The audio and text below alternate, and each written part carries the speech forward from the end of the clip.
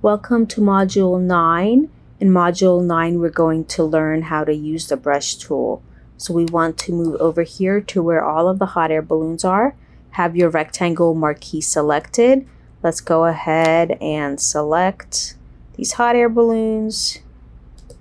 Make sure your background layer is selected. Command C to copy, Command V to paste.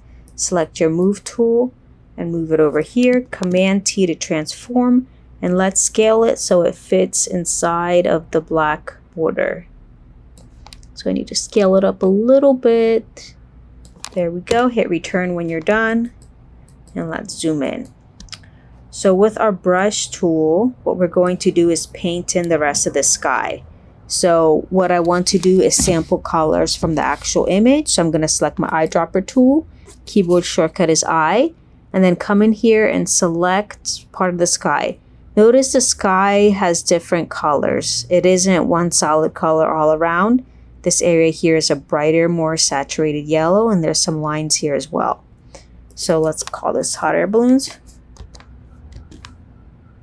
I'm going to hit the plus near the trash can to create a new layer. Select my brush tool. Keyboard shortcut is B, it's the top option. My hardness should be 0%. Let's make it a little bit larger, and then I'm just going to come in here and then just paint.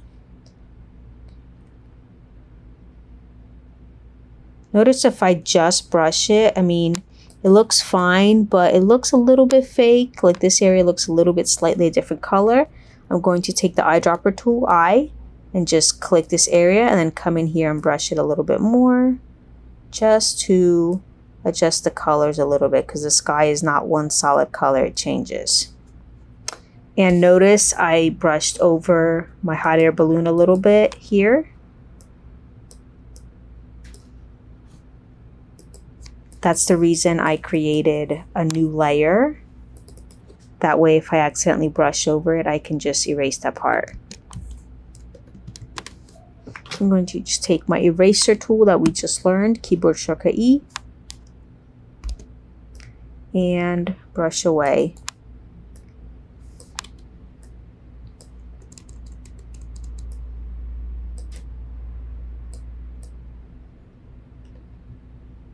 Okay, that looks great.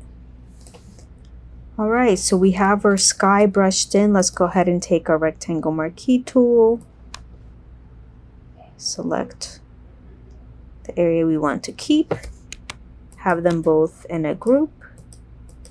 Hold shift to click the next one, drag them in, hot air balloon, and then layer mask. There we go. And if you select your move tool, Command T, you can move the whole entire group together. I'm just clicking the arrows on my keyboard to shift it over.